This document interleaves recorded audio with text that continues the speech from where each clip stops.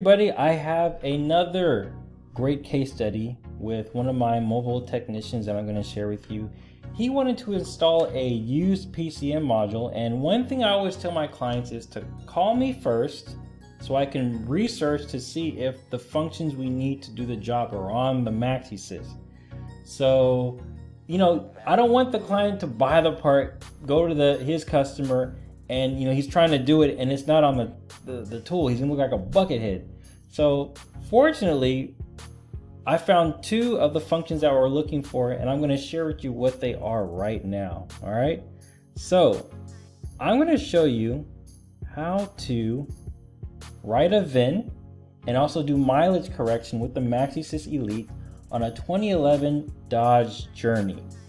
For those of you who are new to the channel, welcome. My name is Curtis Harden. I'm a diagnostic consultant, and I sell this fantastic tool and provide the training and support that you're going to see in this video. Now, what you're going to learn today: where to source your PCM module. Second, how to make sure you selected the right used PCM module. Third, the difference between coding and programming. People are still getting this messed up. I'm going to clarify it. How to force write a VIN number, and lastly, how to adjust the mileage. All right, what we're going to be using today is a Maxisys Elite tablet along with a used PCM module. So as you can see here, we got a beautiful PCM, and I have a framework that I follow to decipher where I source the PCM. All right, so my very first option is the dealer. Now, some of you guys might not agree with this being the first option, but the reason why I like the dealer is because you're buying certainty. Okay, I want to get the job done in and out. I want to know that my client is going to be well off after I fix his vehicle. Okay, so that's why I buy it from the dealer. Now, sometimes they offer remanufactured PCMs, which are a little bit cheaper, and they still work really good. Now, the downfall of the dealer, there's three downfalls. Sometimes if it's an older vehicle, they might not stock that part anymore. Okay. The other thing is, depending on the year, make, and model, that PCM could be quite expensive. Okay. And then third, when you buy a new one, that needs to be programmed, and some people don't know how to do that, or they don't have the right tools. So if you can't do any of those options, then I'll go to option number 2, which is buying a used module from a salvage yard. Now, I find that as long as you get the right match, these should work with no problem. Okay, as long as you do, your due diligence on it to see if everything is fine, I don't have any issues with these. Then my last result would be the aftermarket.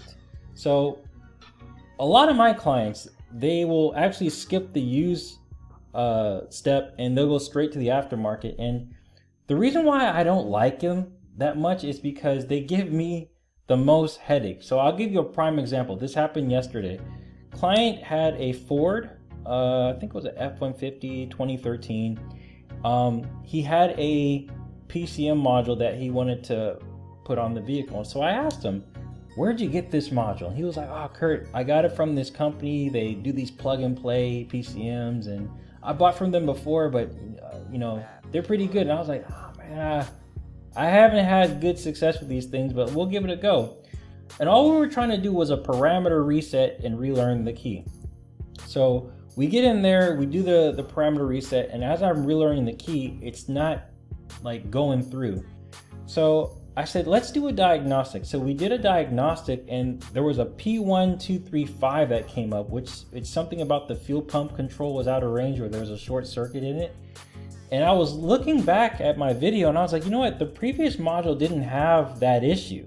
So I said, you know what? I guarantee there's something wrong with that module. Nah, Kurt, these are plug and play.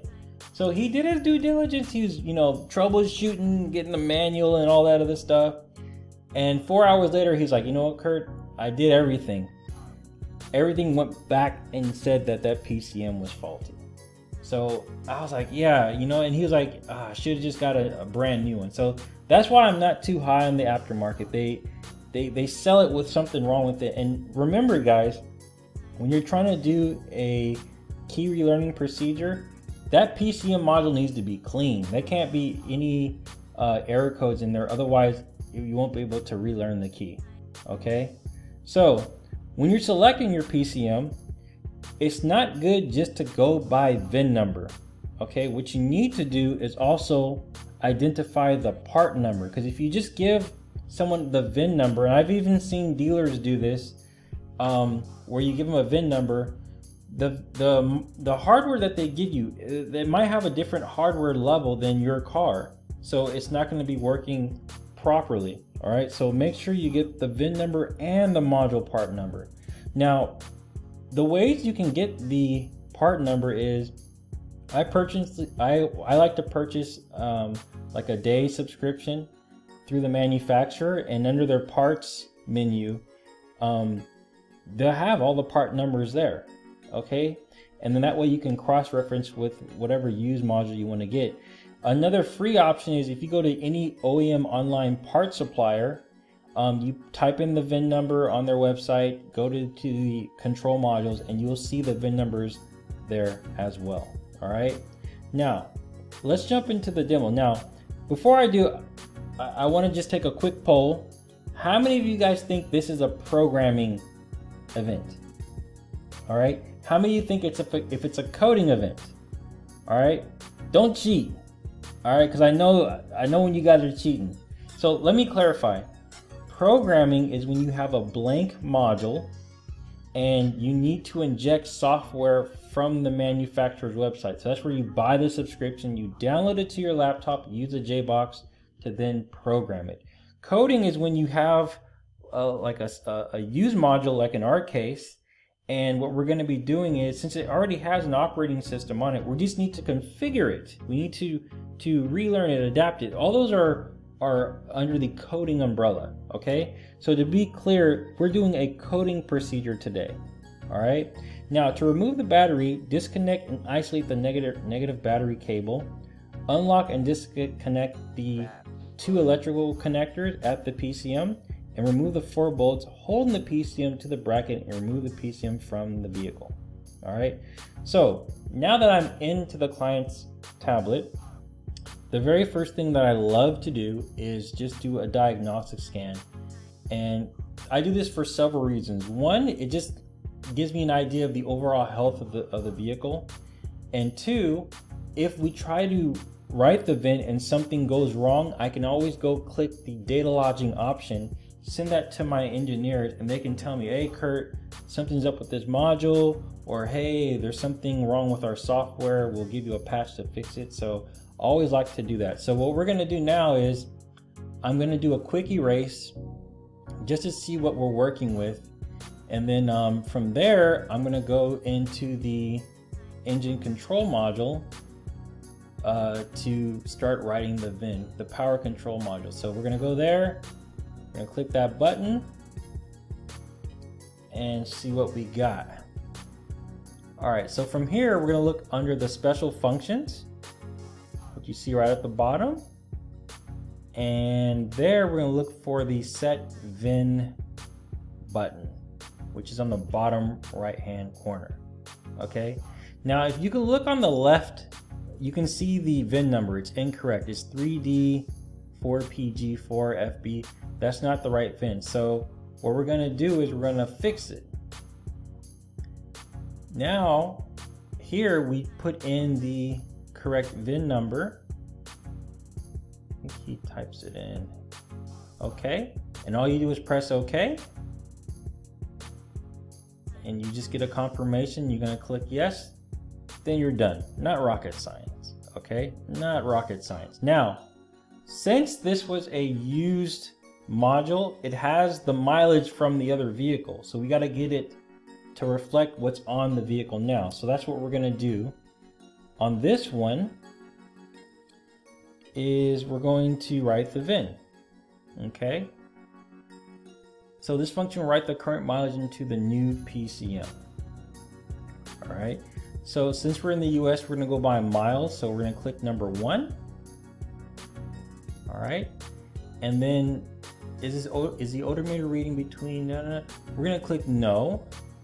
Just skip forward.